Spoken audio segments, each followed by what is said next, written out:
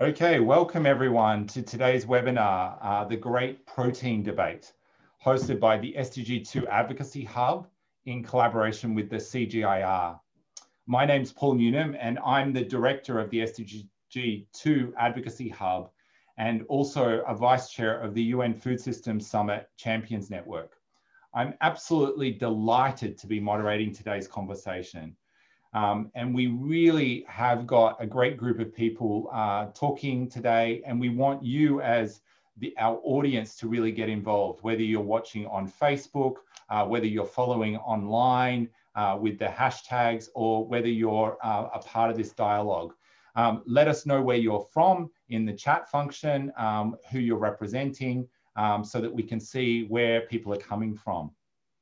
We encourage people that have questions to use the question and answer function. We hope to have time for some questions as conversations go.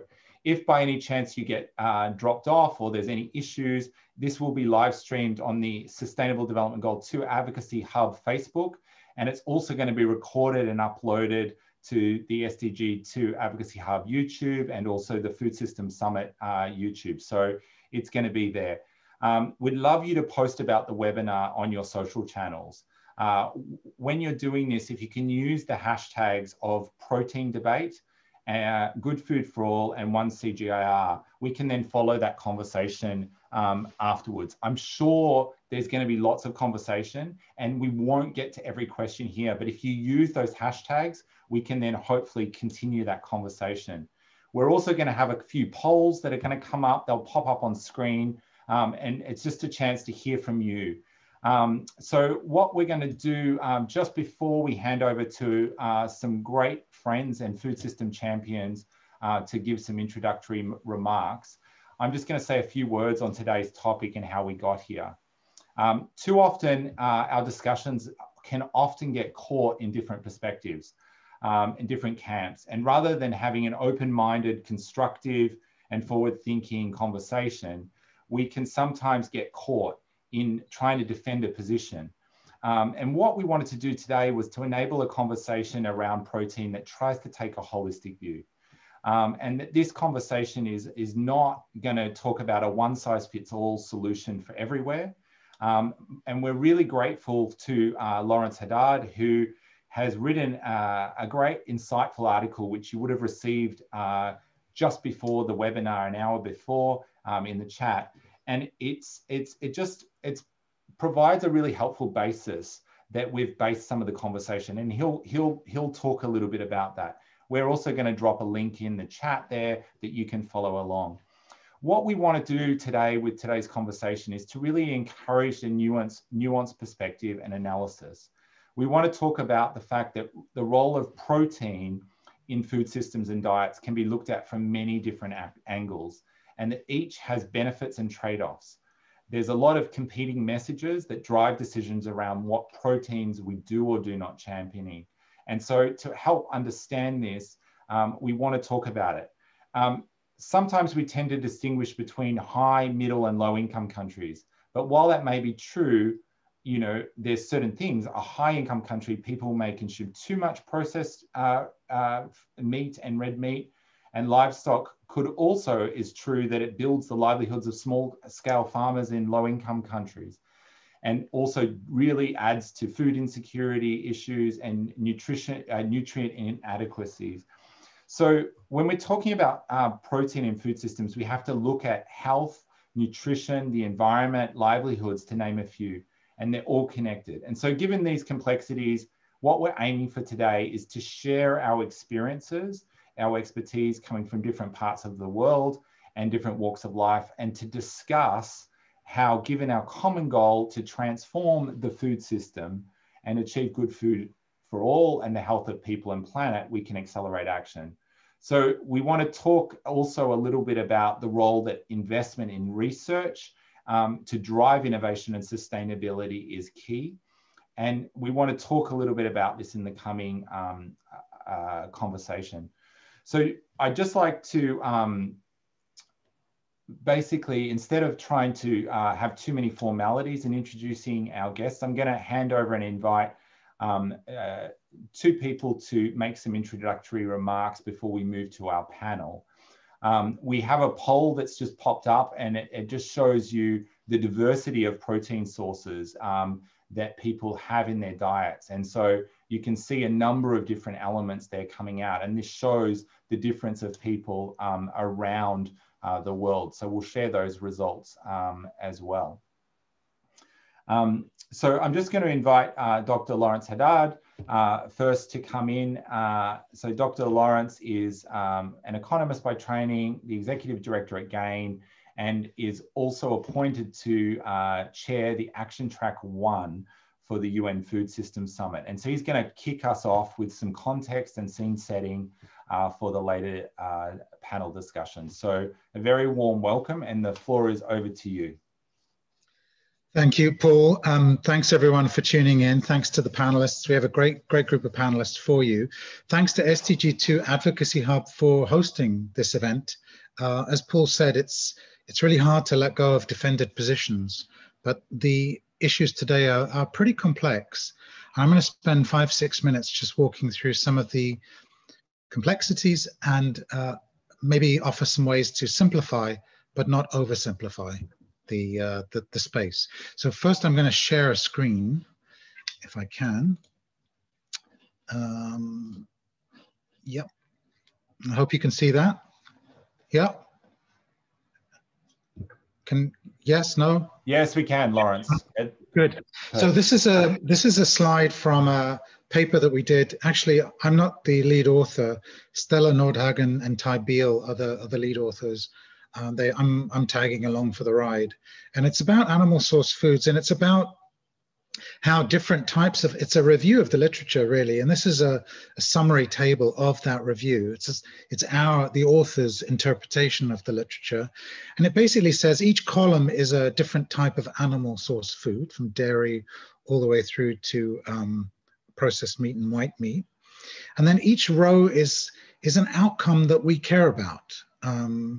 It's you know, an SDG outcome. It's an outcome that the Food Systems Summit is worrying about. There's a group of outcomes under the health heading. There's a group of outcomes under the environment heading, and then there's some livelihood outcomes. And it's really an attempt to say, what does the literature say about the production and consumption choices around, for example, dairy, going down that dairy column on all the outcomes that we care about. And, you know, ideally we'd like all of this to be green, right? And moving in the right direction, but it's not all green. There's lots of neutral spaces. There's lots of red spaces, which is not good, and pink spaces, which is not good. And there are lots of blanks, which is, we just don't have much evidence at all. So we're inhabiting a very complex space. And if you're a policymaker, you'd be hard pushed to figure out what to do. So to make the policy recommendations a bit simpler, we made an attempt to try to simplify reality a little bit. So here is a column for high-income consumers, and they can be high-income consumers in high-income countries, but they sometimes can be high-income consumers in middle and low-income countries. And here the policy, if the policy aim is to improve human health, it's pretty clear from the weight of the evidence that we should be reducing animal source food consumption, especially for those with very Western style consumption patterns. That's pretty clear for your own health and well-being.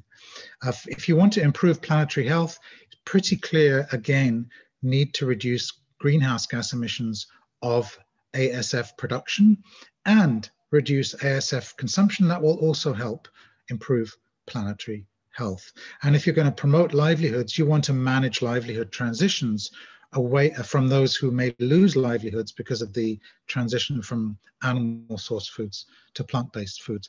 In the for low-income consumers, and predominantly these will be in low and middle-income countries, here you want to increase the animal source food consumption for nutritionally vulnerable groups with low animal source food consumption. This is a pretty uncontroversial recommendation from UNICEF, especially for young children and women of reproductive age. For improving planetary health, you want to reduce the greenhouse gas emission per unit of animal source production, animal source food production in low-income settings is incredibly wasteful. Obviously, that's not good for animals themselves, but it's also really inefficient in terms of generating lots of greenhouse gases, which yield actually relatively little edible food. And then, of course, also reduce animal source food consumption if it is high, even for low-income consumers, for their own health. And then, of course, livelihood impacts from animal source foods are very important in many low-income settings. And any livelihood, any enhanced productivity livelihood initiatives should make a positive difference for livelihoods. Now, the really tricky bit comes in the middle-income consumers, whether they're in wherever they are in the world, and that gets really complicated for policymakers. But these are the two extremes. So my conclusions really from my introductory comments are that geography and income really matter. Just as Paul said, this is a justice issue too. Too often it's seen as consumers and advocates in Europe and North America telling people in Africa and Asia what to eat. I got trapped into this myself a couple of years ago when I was tweeting about animal source food consumption being so high, and I had a bunch of people from Africa tweeting back to me, essentially saying, "Can't you just let us eat our ham in peace? You know, you guys have been eating meat for a century, and now you want to deny us the ability to consume meat." So it is a justice and equity issue as well because of the geography and income.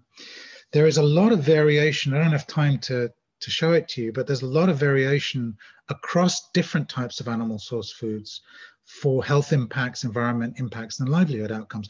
Some animal source foods have twice the greenhouse gas emissions of plant foods, but some have 25 times the emission of greenhouse gas emissions from plant foods.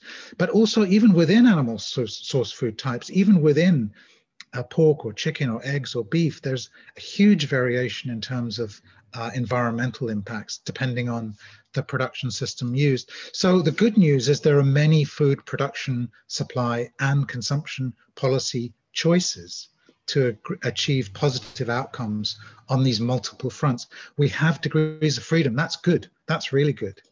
And because we have degrees of freedom, nuance is our friend and ideology is our enemy. Paul, back to you. I love that. Nuance is our friend and ideology is our enemy. I think that's an amazing statement. So thank you so much, Lawrence, for just this thoughtful introduction and these clear words going beyond the topic of just thinking animal-based proteins. And Gunhild, I welcome you, Gunhild Stordalen, who is the founder and executive chair of EAT. I'm inviting you now to talk about linking climate health and sustainability issues, going beyond just animal-based. What are the alternate proteins, the shifting diets? And so you're also the chair of Action Track 2 for the UN Food Systems Summit, which is looking at sustainable consumption. So over to you, Gunhild, to add to our start. So much, Paul, and thanks to you and CGIAR and the Hub for hosting this extremely timely discussion of the future of proteins. And also thank you, Lawrence, for a brilliant presentation, really fleshing out both the complexity, but also shedding a much more nuanced light over animal proteins. So let me just reinforce two things. First, meat is not the problem. It's overconsumption and overproduction in many regions of the world, that is. And second, there are at least 50 shades of red when it comes to meats. There are bad, unsustainably factory farmed meats, and there are good, sustainably produced meat from regenerative farming systems that help sequester carbon in the soil, that is free-ranged and grass-fed and reared with good animal welfare. But the science is clear. It would be impossible for 10 billion people to eat the amount of meat typical of Western diets today, and at the same time for the world to stand a chance to deliver on the Sustainable Development Goals and the Paris Agreement.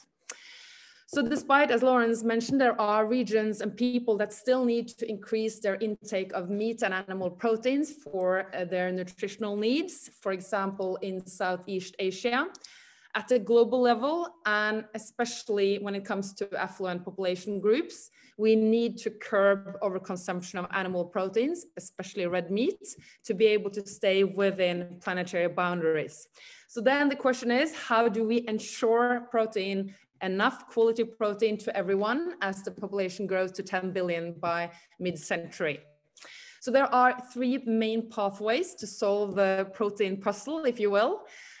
First, on the production side, focusing on reducing the climate and environmental impact of meat and animal proteins will be important.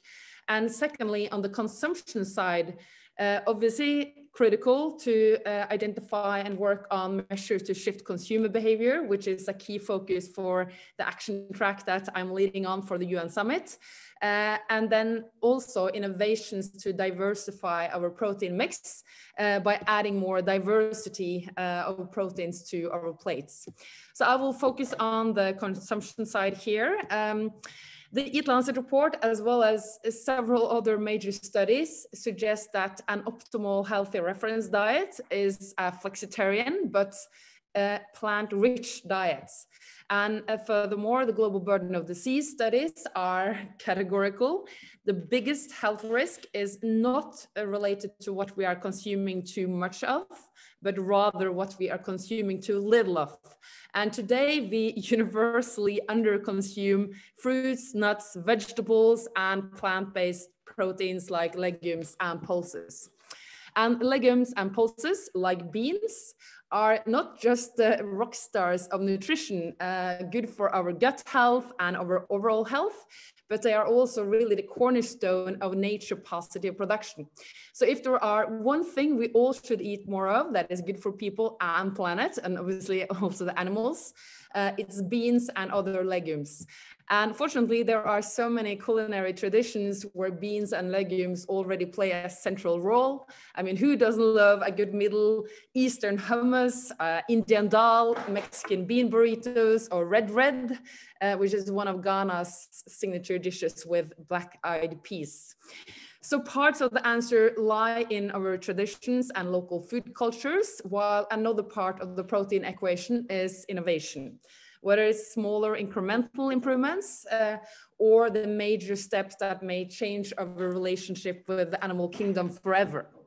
So first, plant-based replacement products are now the fastest growing market segment in food retail. Plant milk and dairy replacement are popping up in our fridges. Veggie burgers are now so closely mimicking the real deal that it's almost impossible to taste the difference. But despite these products are generally more environmentally sustainable, the health impact might not be sustainable. A vegan burger is still a burger and something we shouldn't consume too much of. However, together with other innovations like cultured or lab-grown meats, precision fermentation, etc., these innovations are making the protein shift more palatable for our hardcore barbecue lovers, if you will. And finally, there are some animal proteins that we should increase the production of in a sustainable, healthy food future. The first is blue food.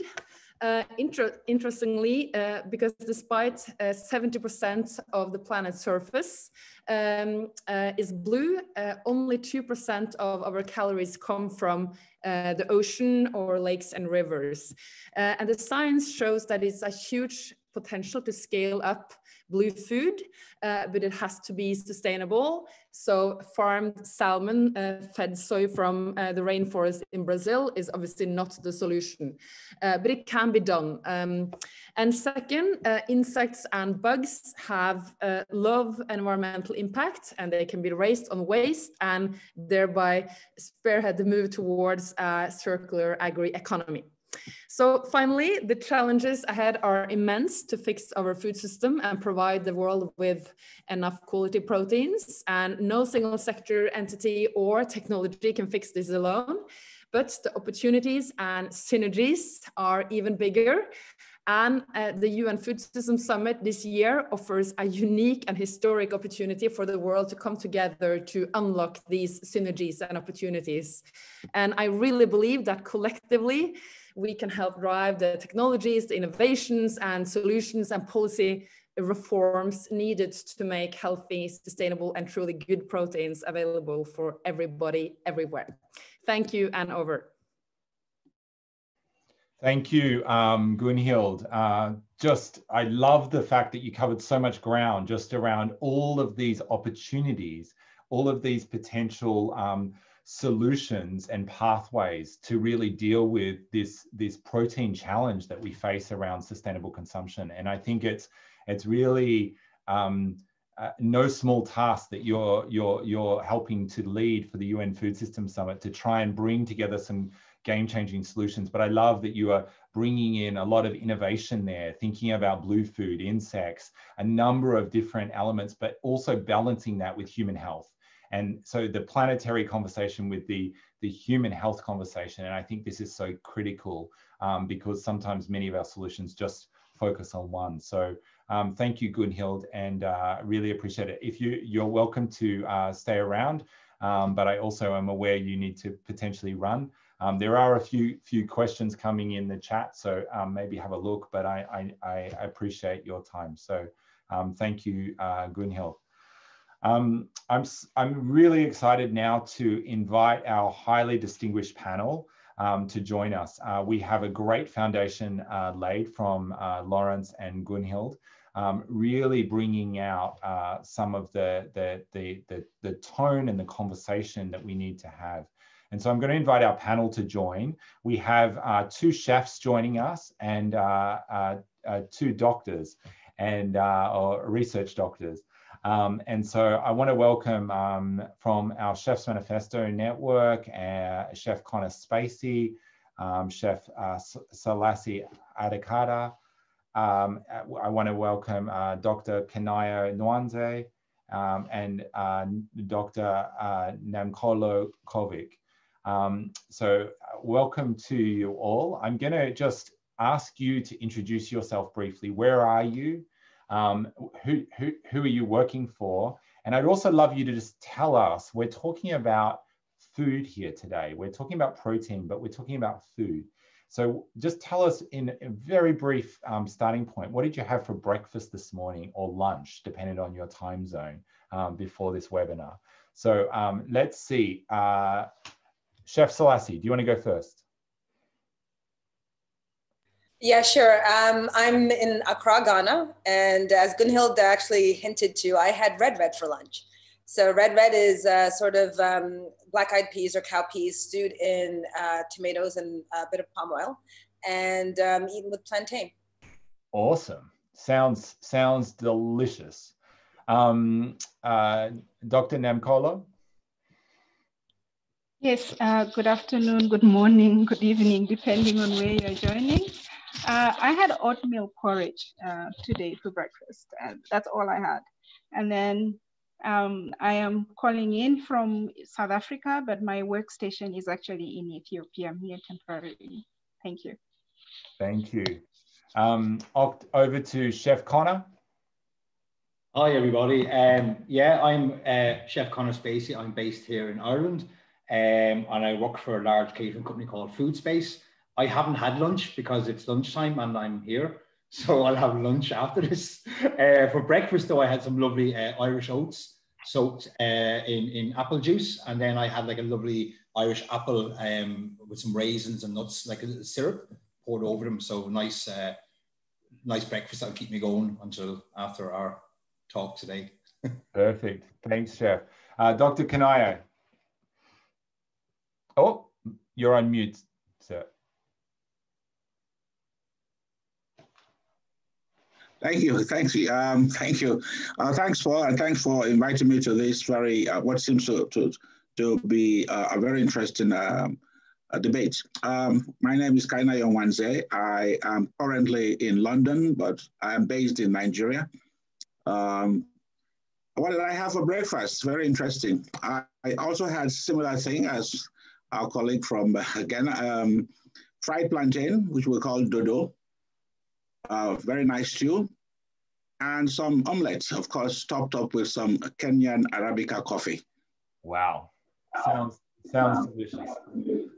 Okay, well, I'm excited. I'm thinking about food already. So as we get this conversation going, I can see lots of comments coming in the chat and some questions there.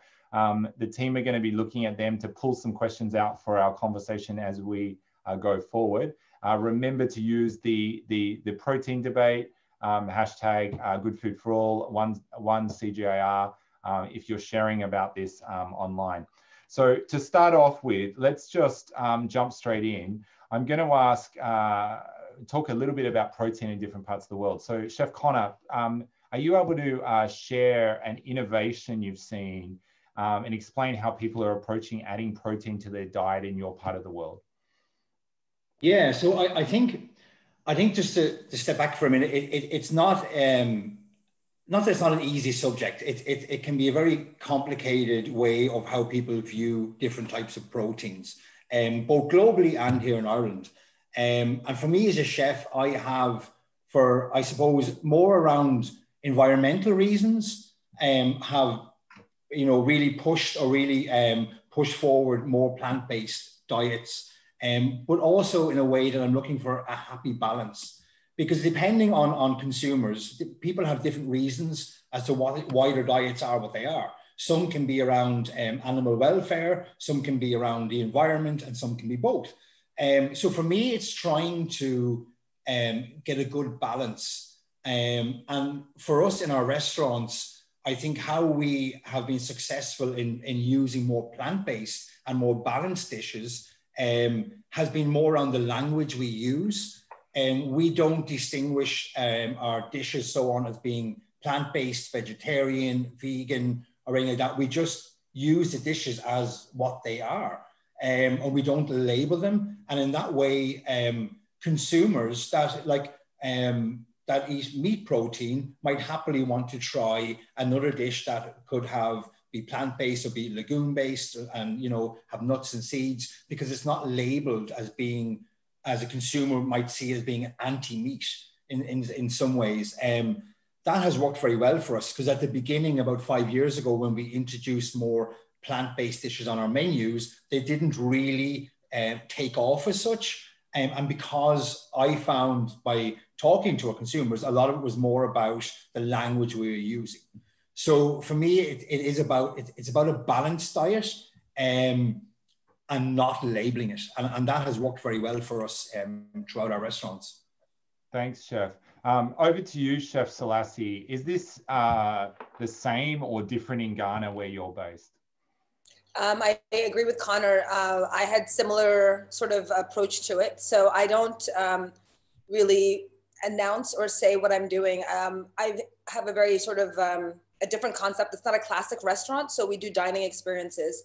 And what I realized at the beginning is, if I said, oh, did you want the vegetarian option or the non-vegetarian option, particularly in Accra, where there's a lot of middle class people coming to my experiences, psychologically there's a lot of weight on what you eat and the linkage it has to your status. So someone's going to see vegetarian and not go towards it, but actually if you just tell them it's a really delicious dish, no name, no label, people are going to try it. So I very much do the same thing. And I would say in Ghana, there's a lot of traditional dishes that actually are plant forward. Even the red that I was talking about earlier, there's usually a bit of dried either shrimp powder or fish powder or smoked fish that's added to it that adds a huge amount of flavor without it being, so it's really about flavor and making it delicious. And that's what I realized in my kitchen, in my dining room, that's what people are looking for rather than it's this or that, a label. Yeah. No, that's really, really helpful. And it's good to see the similarities, but also the differences and the approaches. And I think it is really you know, meat has a very different approach depending on where you are in the world, and it can be connected to status, and there's a whole range of different things, but there's also all different alternatives. And by taking out some of the labels, it also stands the dish up on its merits. So I think that's great. So moving beyond the chef perspective to you, Dr. Namukolo, you're a senior researcher from IFPRI for the CGIAR, and working specifically on the topics of nutrition and food safety. And I see there's quite a bit around nutrition and food safety coming through in our chat as well. From an African perspective, what are the important considerations around protein when it comes to nutrition and food safety? You're on mute. Yeah, perfect. Well, to start, I think, as others have said, I think Lawrence mentioned this and Gunhild as well. Generally, protein consumption in Africa is limited, especially among the poor. But we also have aspirations to consuming more protein. And as Selassie has said, some of our dishes actually use protein perhaps as a flavoring rather than as a food per se, and therefore we may not necessarily get the right amount of nutrients from it that would be desirable. But the cost of protein sources, both plant and animal, are higher compared to the cereals and tubers upon which most of our consumption is based. And then food safety, of course, is of concern for all nutrient-dense foods, such as meat, fish, and eggs. And as we make this transition towards consuming more animal source foods, then food safety issues surrounding handling practices and infrastructure are extremely important to look at. Food safety concerns also include issues around bacterial contamination, viral parasites, as well as chemical hazards. And as we try and address increasing food production, we are also using more pesticides, and these are adding to the complexities of food safety. And also more recently, we are also picking up use of antibiotics in livestock production. Again, that brings in additional food safety challenges. It is estimated that food safety burden of disease in Africa actually compares to malaria, tuberculosis, and HIV. We normally don't think about it that way. But on the debate as to whether we should move away from animal derived protein or not, the situation is a lot more complex and we need nuance. Animal protein, because of its high quality, has very good micronutrient content and an efficient supplier of these nutrients. And in terms of affordability, because of the cost, because you can add small amounts for better benefit, this is actually found to be able to lower the cost sometimes of the diet based on work that the World Food Program has done. Animal source protein then can therefore be consumed in small quantities to make a really big difference. And as we aspire for higher consumption of animal source protein, this is one of the things that is often forgotten, that those that need to increase can increase and still meet their nutrient intake, but those that consume too much must reduce, even within the African context.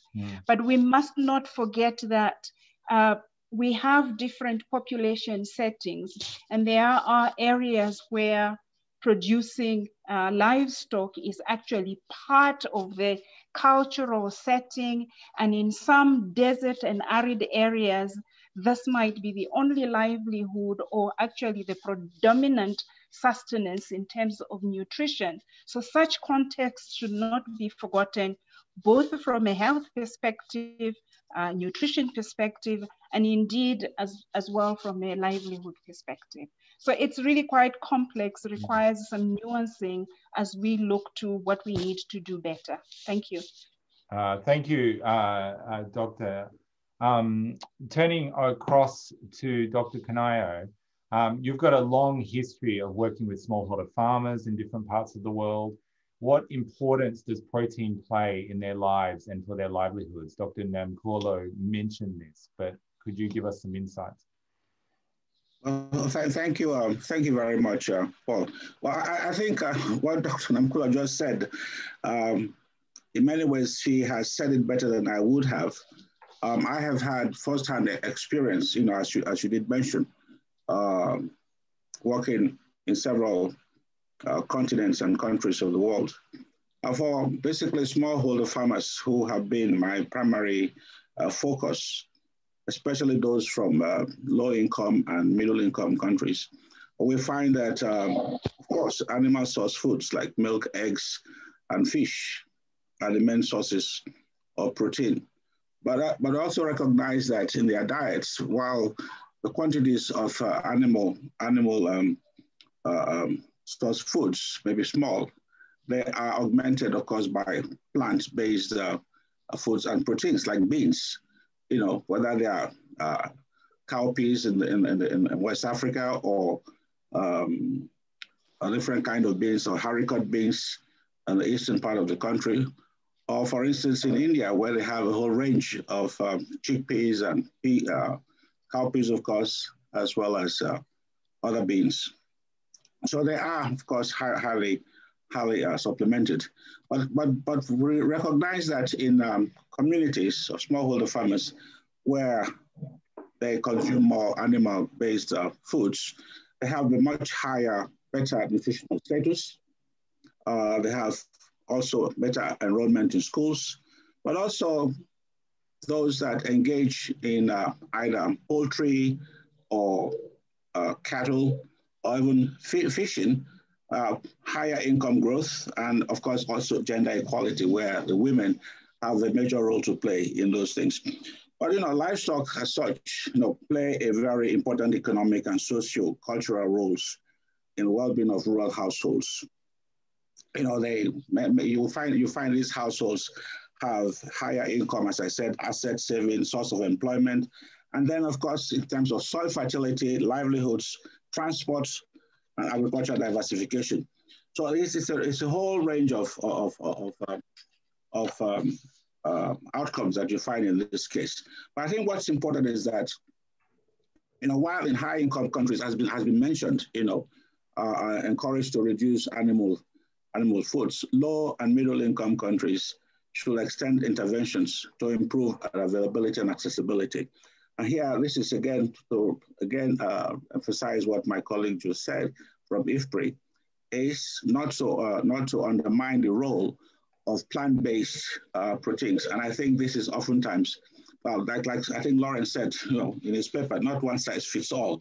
So there are, of course, issues involved here. But maybe later we'll have to see that it's not just accessibility and affordability and so on. Also, the policy dimension is very important. And this is something I'm sure that our colleague from IFPRI can speak more to. What are the policy dimensions that actually impact on low-income countries to be able to, increase their animal source foods? So in essence, it's basically one where one sees very clearly where in communities where, for instance, you can very clearly see, but Ethiopia has the largest population of cattle in Africa, or Eastern Africa, Kenya, and the rest, and then in the Sahel of West Africa, where these are basically livestock communities, and they raise a lot of livestock, or in the coastal countries or coastal areas where there's a lot of fish consumption as well. So one can see how this balance, how this distribution across the continent of Africa, not to talk about what we see in Asia and Latin America as well. Yeah. No, thank you, Doctor. Dr. Namukolo, do you want to respond to the policy aspect just with any thoughts? Yes, very quickly to say that a lot of our agricultural policies have actually been biased towards staple food production. And so we haven't paid as much attention as we should to things like livestock production and productivity. And so there's really need to see that balance coming on board to be able to produce more. I often joke, but I think it's not so much of a joke that I am quite sure a glass of milk in a pastoralist community produces a lot more greenhouse gases than one in a more productive practice. And so there are some of these areas where we actually need help. The other part on the policy space is the issue of how do we improve production of nutrient-dense foods, including animal source foods, because movement of these foods are actually difficult. We're moving live animals around. And part of the reason is because we do not have cold value chains. So the policy space needs to create an enabling environment for different types of developments and market value chains to develop. And this is an area where definitely efforts are required. Thank you. Thank you, Doctor. Jumping across to you, Chef Selassie, you've worked for UNICEF in the past, and so you've got kind of a unique perspective here from a development perspective as well as a culinary. How do you see in a culinary space the use of different proteins to address some of these different issues? I think one of my, if I can say, one of my sort of aha moments was doing some support to a nutrition response in northern Nigeria, and the product that is used is something called plumpy nut, which is a fortified groundnut paste peanut butter, which is fortified with micronutrients so that it becomes actually a medicine. And in this part of northern Nigeria, I could see that at the same time, groundnuts could grow and were growing in that area, but the issues around nutrition and malnutrition are so varied that we really need to go much beyond lean year access or no access. We need to also look at a lot of the social practices and other elements that are playing into what and how we eat what we eat. But in terms of, the conversation I think we've been having is, what is a community? What are the livelihoods of the community? What grows where we are, and what do we have access to? So, for example, there's access to, in West Africa, we're eating a lot of snails. In Ghana, we're eating goat. There's so many other forms of protein besides sort of the classic sort of cows and poultry. I think we need to look at biodiversity. What really is available to us, and what have we been eating, and what's good, what we need to increase, make more productive, and what maybe we need to reduce. And I think I've always been playing around with the idea of whatever we need is actually around us mostly. And we need to kind of look at how best to bring that to the plate. Yeah, no, thank you, Chef. I'd like to jump across and dive a bit deeper into the topic of agriculture research and innovation. So it was brought up a little bit before that there's a gap somewhat in potentially some of the innovation, the investments around this livestock space. And Dr. Kanayo, as the CGIAR representative for the UN Food Systems Summit, could you tell us a little bit more about why agricultural research and innovation for transforming food systems and driving progress and action is so important? Well, thank you again, Paul. I think, first of all, let me mention that transforming food systems is crucial if we really want to achieve SDG2. And research is the starting point of this transformation. I think I need to emphasize this before we go further. And this is what the CGIAR does. The CGIAR is the world's largest publicly funded research network. And it's actually a network of partnerships, which is core to the work of the CGIAR. A global presence in about 4 countries, with about a total of 10,000, staff, and a local presence in 70 countries. So the CGIAR actually is addressing the problem globally. And when we talk about our network of partnerships, I'm not talking about partnerships among scientists and researchers. It's partnership with national policy makers, of course, research and academia, government institutions, investors, donors, the public-private sector, NGOs, but more importantly, partnerships with the people that we serve as smallholder farmers. Now, we're talking about nutrition, but I think the biggest challenge that we have in this area of nutrition is malnutrition. And this has a multifaceted context. One is hunger. Then you have undernutrition, as was mentioned, due to insufficient intake of proteins, vitamins, minerals, obesity. And then, of course, you have obesity and unhealthy diets on the other extreme. So feeding people well is as important as feeding people enough. It's not just enough to have eaten enough food, but have you eaten well? And I think this is quite an issue that we have to look into. Now, I like to also emphasize that when we talk about agricultural research, it is very diverse and it delivers, quality food. It addresses issues of sustainability. I think this was mentioned, equity, inclusiveness, trade-offs, synergies. But it allows us to prioritize, to target and deliver solutions at scale, at local levels. Has very broad institutional and political context. So it's very important that, we say this. Now, the CGIAR is transforming itself and is actually addressing a broad range of issues that cut across the development spectrum. Now, we're developing a new research innovation strategy, which will be launched this year, and it provides an opportunity to accelerate the achievements of the system. Resilience, climate, equal opportunities, gender, you name it. But more importantly, to focus resources on protein-rich foods, whether animal proteins as well as plant proteins, as we mentioned. But I think it's very key here because livestock, speaking in the broader sense, has received very little funding. ODA, for example, as we know, currently it's about 0.3% to research. But when you look at the importance of livestock, what are you talking about? The elements we just mentioned is very minimal in terms of allocation to livestock research. So this has to change, not only from the international community, but as our colleague Namukolo said, also national, and this calls for national policies. So there are, in essence, the CGIAR basically has provided solutions over the years as it celebrates its 50 years of research for development.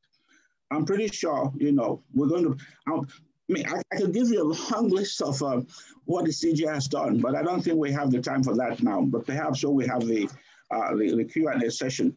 But there are a long list of contributions and the importance of agricultural research for development in basically achieving the SDG2. Yeah, no, thank you, Dr. Kanayo. I think, if you aren't aware of what CGIAR does, it's worth looking up. There's some amazing innovations, and this is a key year for CGIAR. It's a research institute that is putting knowledge back into the way that we grow food, that we engage with food, that our agriculture and livelihoods, and this is so key for us to develop and to innovate. And so please follow them, check them out, and have a look. I'm gonna jump across to you, Chef Conor. You're obviously in Ireland where you live, and in Ireland there is a big industry that is focused on animal-based protein. In your work, you do a lot of focus around local and seasonal food, and on reducing food waste and plant-based ingredients. How do you as a chef really use different ingredients to help make a practical and knowledge shift to alternate proteins?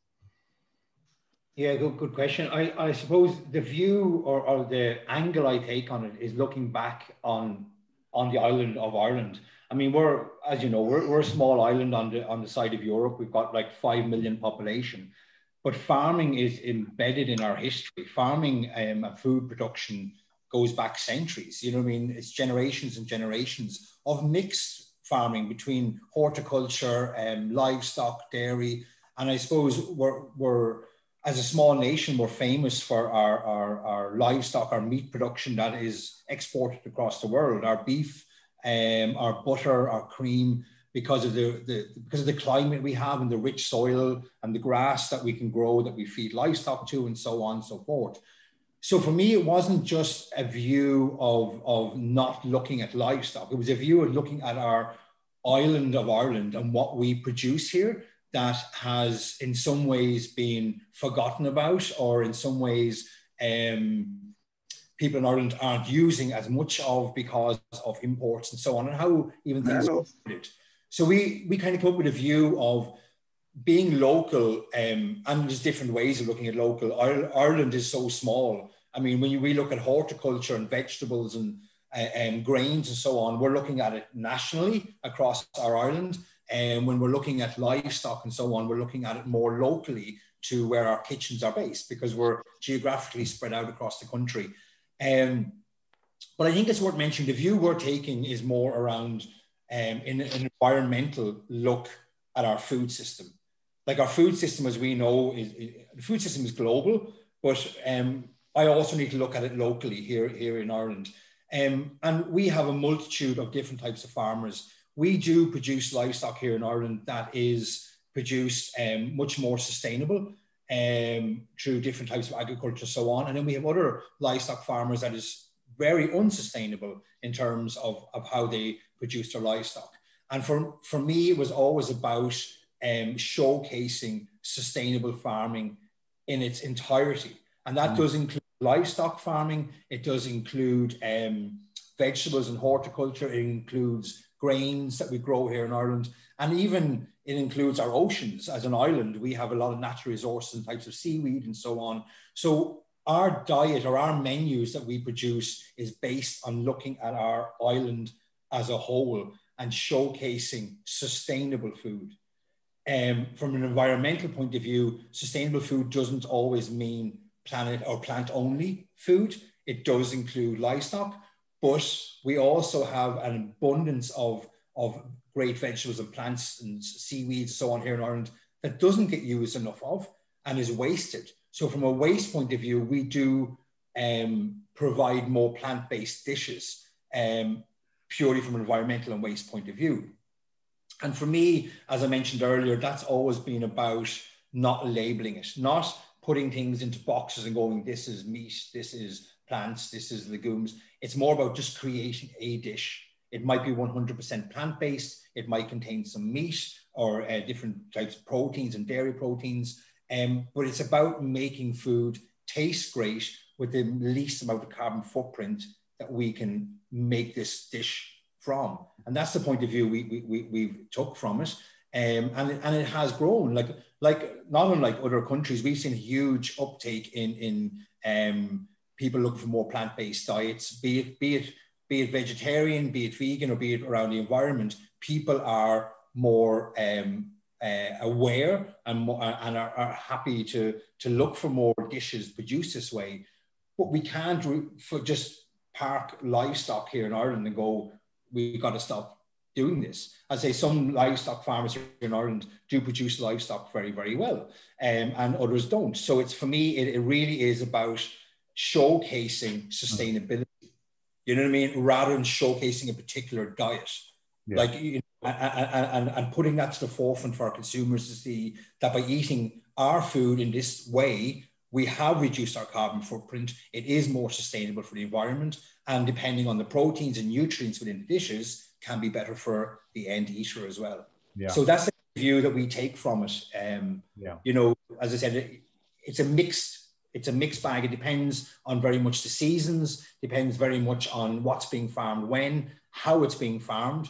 We do use meat on our menu, but we would look into the entire animal welfare of that. We would look at how it's farmed. We would look at during the winter when a lot of livestock and all is housed, what are they fed then? In terms of, is it grains imported from Europe, or is it grains that's grown here in Ireland? So we're more about our carbon footprint and looking at a holistic point of view of an entire diet, rather than just, you know, making a stand and saying, you know, meat protein shouldn't be used or anything like that. So it's more of a mixed approach. And Conor, just the amount of meals you did last year in your food business? Well, before COVID, so last year we would produce over 2 million meals here in Ireland. Thank you. You know, we'd have over 20 cafes spaced around the West Coast, East Coast, Midlands. So we were doing it on a high number. Yeah. It's a lot of work, but it's worth doing that work to fix a broken food system. No, absolutely. Jumping across to you, Chef Selassie, how do you cook and experiment with different proteins in your kitchens and restaurants, and how do you use flavor to make them taste good? I call my food sort of a blend of culture, community, and cuisine, and intersecting that with environment, sustainability, and economy. So as I'm putting together dishes, I'm thinking about the carbon footprint. I'm thinking about what's local and seasonal so that I can actually buy into the local economy. In Ghana, we have a large amount of imported food. And so for me, a big part about it is using local, but also understanding that a lot of my diners are sub-Saharan Africans, which means that they are lactose intolerant. So I play around with not like non-dairy. So I use a lot of coconut milk. I use a lot of cashew to create my dishes. I've found treating vegetables with the same respect as you would with meat. So in many ways, it takes longer to develop the flavors, but as you're creating dishes, for example, there's one I use, egusi, which is a wild melon seed. Adding some egg to that and actually preparing it in a way that the end product looks nothing like the beginning, but developing flavors and spending time with different cooking techniques. So that's kind of how I work with it. Again, a lot of our food culture has preservation. So elements that are dried, smoked, and bringing some of those preserved items into the dishes to create flavor is what I work towards. It's just been interesting playing around with nuts and seeds, legumes, as well as just sort of the, finding different ways of cooking goat. It's a very sort of tough meat. And if you spend time with it, you can find ways to make it amazing and delicious. Yeah, no, absolutely. Thank you, Chef. We're coming to answer a few questions from the community, but before we go there, I just want to talk about some of the driving some of the action. And so in light of some of the setbacks this past year, but also the crucial nature of 2021 with the upcoming Food Systems Summit, I want to ask Dr. Namukolo, what in your view needs to be done to drive progress and action in the area of protein livestock? Especially in view of the UN Food Systems Summit and Action Track 2 of shifting consumption patterns? Okay, so my internet has been a bit unstable, so hopefully you can hear me. We can. The first thing is, in terms of Action 2 looks at shift to sustainable consumption patterns. Yeah. So the first thing to say there is the fact that our consumption patterns are already shifting. So we're not starting from scratch. They're already shifting. The problem is they're not going in the right direction where we would like to go. We would want to see sustenance of some of the good habits that we have. As Chef Selassie has referred to some of them, some of the animal source proteins that we have had that are not mainstream. But then for livestock production, in terms of where we are at on the continent, it is extremely important to think in terms of the choices of production. What livestock is produced where and why. And also looking at the role that the livestock actually plays in people's lives. First, the Eat Lancet report actually made it very clear that we need to increase protein consumption on the African continent, both plant and animal based protein. But if we are to increase animal-based protein, like I said earlier, our productivity levels are very low. And also these are happening in areas that are semi-arid, where nothing else will actually grow. So addressing issues there will be extremely important. And then the other thing that we need to look at is, what is it that we actually need to sustain? So having more legumes and pulses we can sustain as a source of protein. However, we also have to pay attention to the amount of energy required to cook such dishes. And so the research that needs to be done that was referred to earlier to produce pulses and that are actually, and legumes that are faster cooking is very useful. If we dig, for example, into Ethiopia, it was interesting that Dr. Kanayo talked about Ethiopia having the largest population of livestock. They have the largest population of livestock on the continent, but they also are consuming the least amount of animal source protein because the cultural and religious settings are such that that is not what is supposed to happen. So as part of track 2, using that as an example, we must make sure that whatever we consider as game changing is framed within the cultural context of a particular country to find solutions that are actually practical within that context. So that is extremely important. And then the other thing is to remember in terms of food safety concerns that while we see a shift towards more nutrient-dense foods, including animal protein, these are also the ones that give significant food safety concerns. But it is happening at a time when our food safety systems are not in place and are not functioning properly. So some of the efforts that, for example, the African Union is making towards establishing a food safety index that has been well received by countries. Some of these efforts are important to incorporate into the game-changing actions that we take forward. And as we move now, we've already now come this January, they have launched the African Continental Trade Agreement. That comes with issues around food safety that need to be harmonized across the continent to facilitate movement of food. And those elements must also be included within the game-changing actions that we then put forward. Otherwise, we're thinking game-changing, but we are not working within the context of the continent and where the continent seems to be going. So we lose that synergy that we could possibly build. And what I would say is whatever we do, it must be framed within the context of the countries and what is happening at the regional level so that we can build momentum and synergy. Thank you. Thank you, Namukolo. This is really helpful and I think really gives a frame here.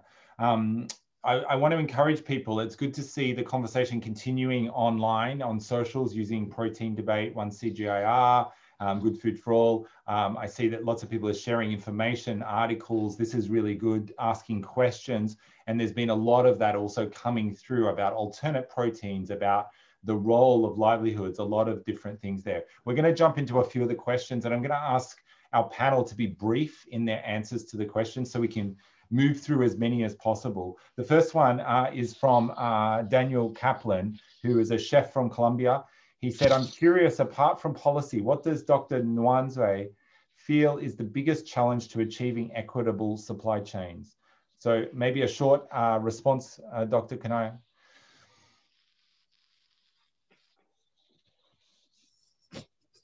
Thank you very much. Well, the challenges certainly can be as extensive as you want. You know, I do believe that currently what we have, what we see, that is, as I said, you know, agricultural research is actually central to transforming food systems. In which case, agricultural research needs to be financed, to be supported and funded adequately. You know, not just enough, but adequately.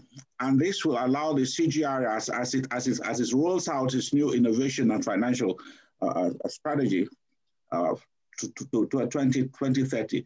So actually in its strategy, as you, well, if you have the time to go into the site and see the strategy, it will actually address the issues that we're talking about here and put more resources into livestock.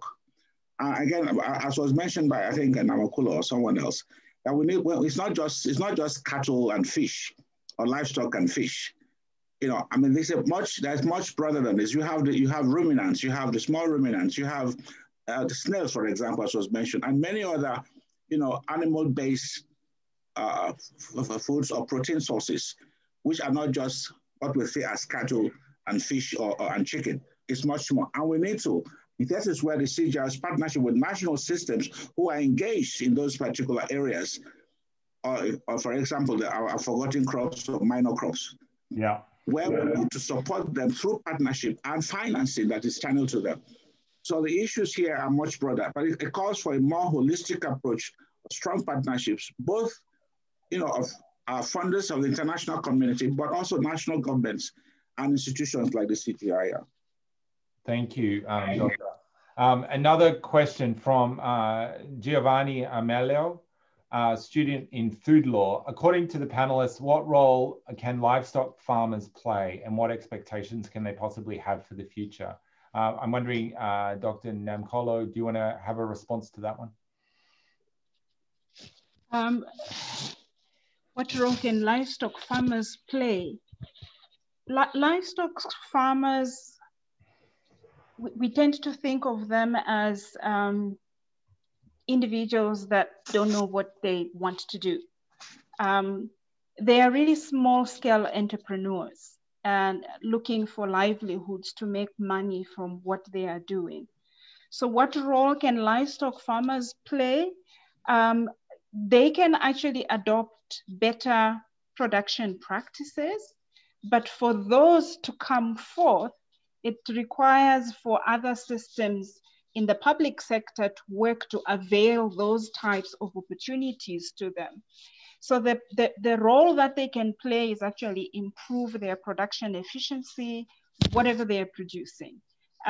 They can play that role. The one area that we don't seem to give much attention to is, and this is now I'm diverting from livestock. I find that there's a lot more research going on with insects production and what have you in Europe. And yet on the African continent, I grew up eating termites. And I don't see anybody trying to produce termites on the African continent. The taste is already there. You don't have to encourage people to eat the stuff. They're already accustomed to it. But our focus is elsewhere. So our livestock farmers could also become insect farmers, could also become farmers of snails and all these other animal source produce that people already have a taste for. And then our responsibility in terms of researchers and policy officers is trying to figure out how we can create an enabling environment for them to be able to succeed. Okay. Thank you. Thank you. We've got a couple more questions I want to try and get in. So there's one from Gordon Bacon, the CEO of Pulse Canada. And he said the measure of protein production for human nutrition ought to be and needs to be ecosystem specific. For some ecosystems, grazing animals will be best to use of natural grassland. In other areas, use of scarce groundwater to grow plants may not be the best use of limited resource. What must be done to develop an ecosystem-specific land use metrics to ensure that guidelines for land use for food production address the issues of defined and specific ecological and environmental impacts? This is a big question. Let's ask Dr. Kanayo to share a couple of reflections.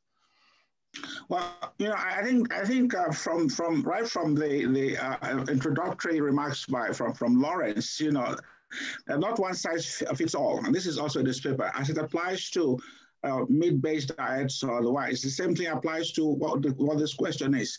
It has to be specific, country-specific, as well as the ecology we're dealing with. So it may work in one particular context, and in the other context, it may not work. Depends on whether you have enough lands, whether you have enough water, or whether you have enough grasslands. So it has to be context specific. I don't think there will ever be one global recommendation to address your question. Yeah. And this is what I was trying to drive at. You see, when you look at the way the CGIAR operates and its partnership structure, and it works with a range of partners, both in the research and research for development spectrum and the policy and governments, it addresses its solutions. It works and develops solutions that are context specific. So it will be foolhardy for me to tell you that this is what should be done. It has to be seen in the context of the ecology, of the social context of the people, and so on and so forth. So there's not just one answer to your question. Yeah. So building on that question, I'm going to go to either Chef Conor or Chef Selassie, or both of you might want to comment. There's a question here from Alison Greenhall. What's the role of regulation here, both as an incentive and also to help incite change? Should this be locally tailored, or do we see the need for this global coordination? Do you want to, either of you, jump in on that, or both of you? I mean, if I can start, it definitely has to be global. I'll just use a small example from Ghana. A lot of our poultry farmers have lost their livelihoods due to importation of poultry into Ghana. We can talk about the inferior poultry that's coming in from Europe, meaning the one that's kept too long and cannot be sold in the European market gets sent to Africa. We can talk about the stuff that is coming in from cold chains that are, you know, question mark about how they're being produced. So I think it has to be a global conversation. There are people that are producing too much and are flooding markets where people are losing livelihoods. So I think that's very important. And again, the rural urban, you know, what are we eating in Accra versus what's being eaten in Tamale? So again, it's a global system, unfortunately, which makes it complex. But I think if we don't attack it as a global system, we're going to lose out on some of the really important nuances that are challenging a lot of different livelihoods. Yeah, Conor. Yeah, I totally agree, and I think that we have to stop working in our silos and look at the planet as a whole, because it is a global food system, and what one shoe doesn't fit all. So what might suit one country may never suit another because of different reasons, because of different soils, different biodiversity, the climate, and so on. And I think a lot of people are stuck to working in their own silo and looking at what's on their doorstep and trying to come up with a solution to that. But the impact of one solution on a small country or a large country will not help or will not work on a planetary basis. And I think, you know, from a chef's point of view, and I've always said this to chefs as well, is that, you know, think outside the kitchen. It's not just about what we're doing here. We've got to look at a global food system, and we've got to look, food has to travel. We know that, you know, to feed 10 billion people, food is going to have to travel more. So how do we make it better globally and share that approach and share the research that helps us as a planet to be better and feed more people? Mm. Yeah, no, absolutely. Well, thank you. We're coming towards the end of the session. Thank you for the great questions coming in through the audience. We have captured all the questions, and please take them over to social media. I know our panelists, the organizations involved are all on social media, and there are people trying to answer and respond. There's lots of good information being shared. I'm going to, in a second, hand over to Dr. Kanayo to give some closing remarks on the discussion. But first, I wanted to just have a one-sentence reflection from Chef Conor, Chef Selassie, and Dr. Namukolo on just your reflections and takeaway from this session. So one, maybe 2 sentences, please. Anyone want to go first? Yeah, sorry, I'm probably being repetitive, but let's just remember it, like it's one planet, it's one food system. And I think listening today to the speakers as well shows that more so than ever, that, you know, we got to think globally and not so much just locally. Thanks, Conor. I want to make my last comment borrowing from what Chef Selassie said about the loss of livelihoods in the Ghanaian poultry production sector. That's when our farmers are not able to compete. We're coming running behind, and people have already changed 3 batons in a relay. And so putting in place policy instruments that can actually protect and give us a chance to move forward would actually be very useful. And it's not just in Ghana, other countries are facing the same thing. It's not that they're not able to produce the poultry, it's that the efficiencies are not there. And this is where our researchers can actually help us to actually give us that equitable chance to move forward. But we also need to be careful what those policy instruments look like, because you can also become so protective that it works against you. Yeah. So this balance is required, and it's important to really think some of these carefully, but we do need to get a fair chance at that development to actually take place. And research is our best place to actually help us, supported by the right policy instruments. Yeah. Thank you. Chef Selassie? I think my last word would really just say that I look forward to more collaborations across the various stakeholders in the food system.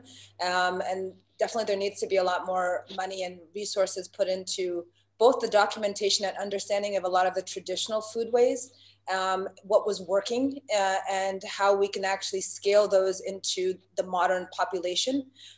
So looking at behavior change and supporting research. Thank you. Thank you, Chef. So I'm gonna hand over to Dr. Kanayo to give some closing remarks, and maybe also to mention just, we're obviously in the impact of this pandemic at the moment as well. Maybe you can make a couple of reflections on the pandemic and the potential impacts that will have. I will just say, I see in the chat lots of conversations about the Food Systems Summit.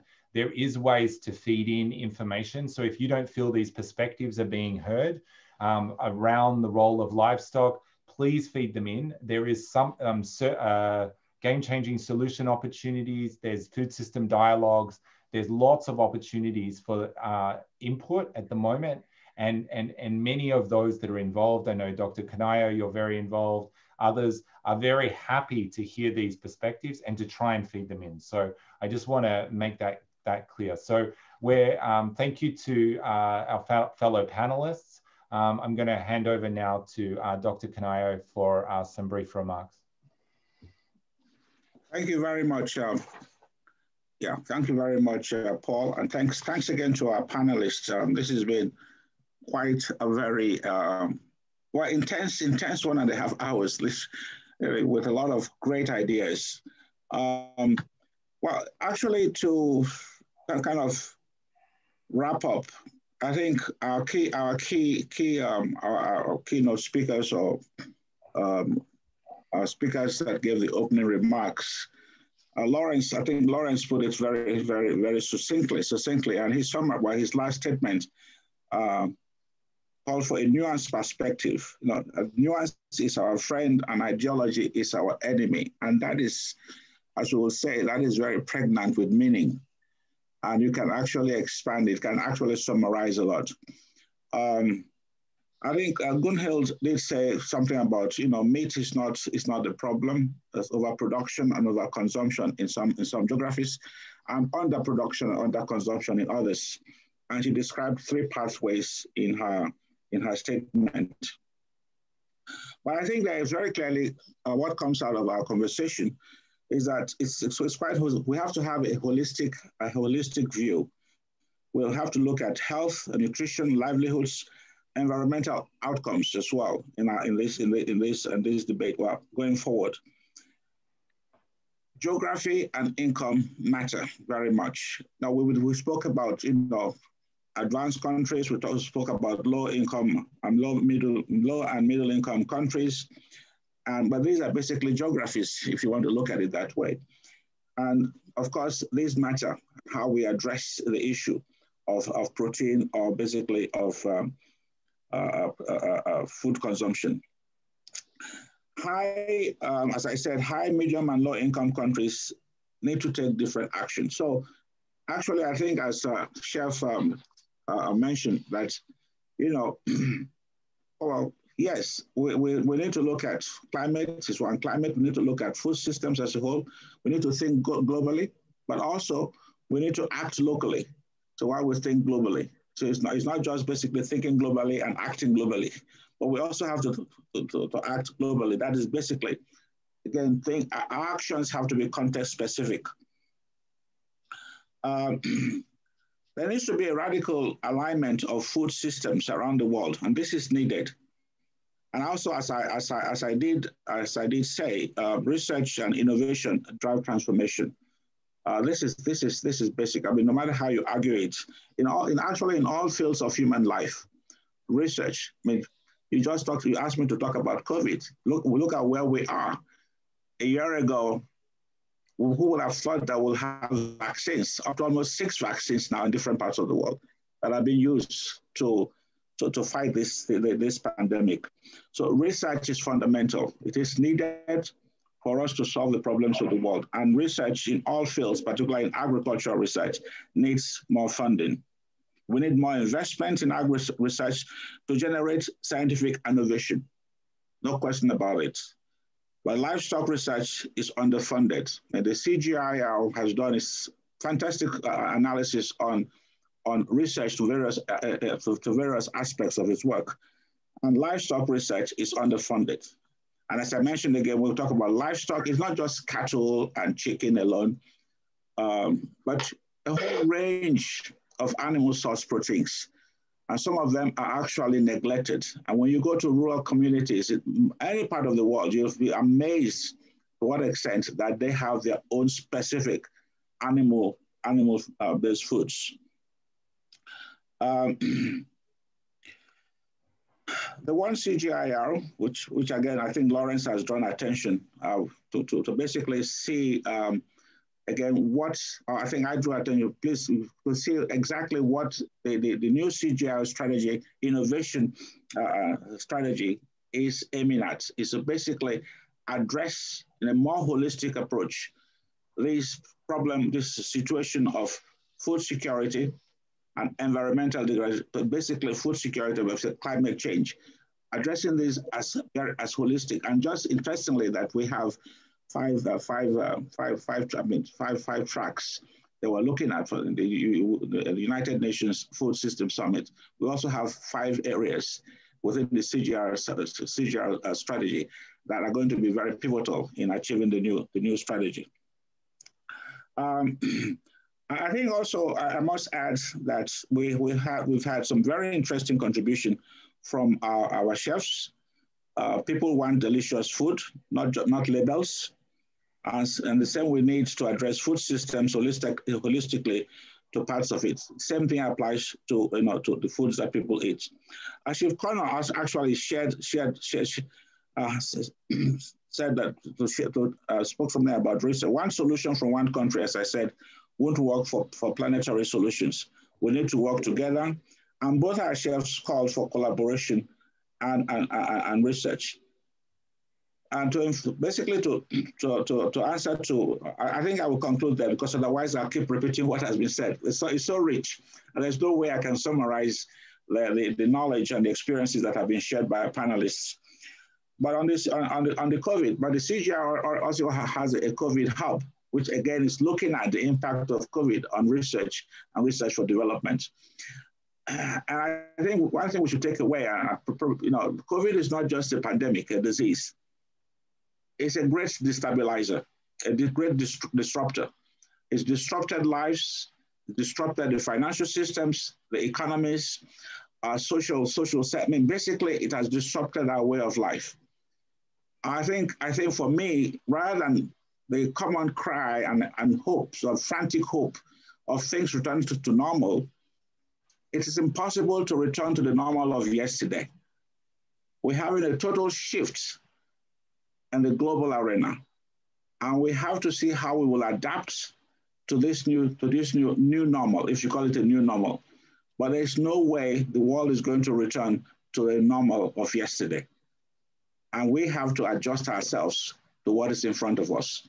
And I think that the pandemic is only a precursor of more things to happen. As long as we do not put our resources, our energies to tackling this problem of climate change, we're going to have more problems facing humanity.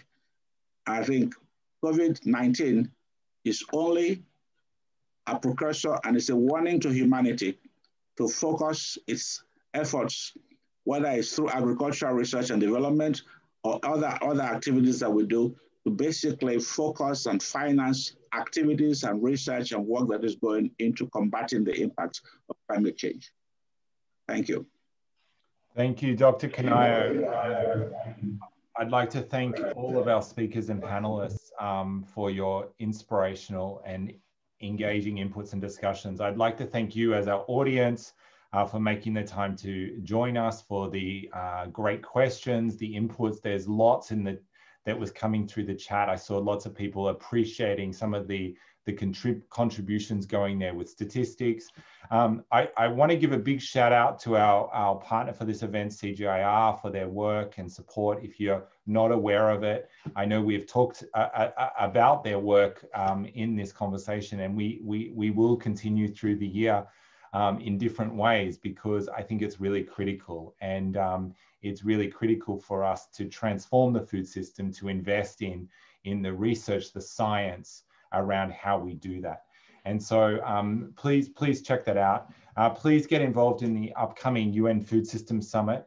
The action tracks, including 1 and 2, which we heard from today, but there's also 3, 4, and 5, are really looking for game-changing solutions. They have opportunities for you to share that. We also will encourage you to continue the conversation online with #ProteinDebate. To keep looking for nuance and to focus on exactly what we need to do to drive change. The webinar has been live streamed on the SDG2 Advocacy Hub Facebook channel. We'll also share it if you want to rewatch or share it on our YouTube channel in the coming days. And I think just, a couple of quick snapshots before we close. Let's remember that we are talking about food here. We're not just about nutrients, commodities, or products. We're actually talking about food. And people engage in food, and people bring their culture, their backgrounds, all kinds of their location, all to that food. And so proteins are in different foods, and they can have different roles in cultural celebration, history, recipes, and we must acknowledge that. It's also eaten for many reasons: to nourish, to celebrate, to taste good, to sustain us, in a combination. It's not just, by itself. And there is also still a lot we can do to reduce the impact on the planet. There's lots of things that research and science can guide us on, and we need to continue to do that. And I think I really want to leave us with this idea that, a lot of our pragmatic solutions ultimately need to coexist. It's not a one-size-fits-all. I think sometimes our debates are about going from this to this, and it's not about all this space in the middle, where there's so many things we can do to improve effectiveness, to reduce impact around people and planet. And I love, the statement that Lawrence launched us with at the end is that nuance is our friend and ideology is our enemy. So let's keep a healthy dialogue going. Let's share ideas. I know there was lots of people asking for contact details for chefs and research and other things. Get online, check these guys out, follow them on Instagram, on Twitter, see what they're doing. They're sharing their stories, sharing ideas. Let's collaborate and work together. So thank you all for joining. We're looking forward to 2021 and really driving change on many, many levels. So thank you so much. Thank you. Thank you. Thank you. Bye-bye. Thank you. Thank you.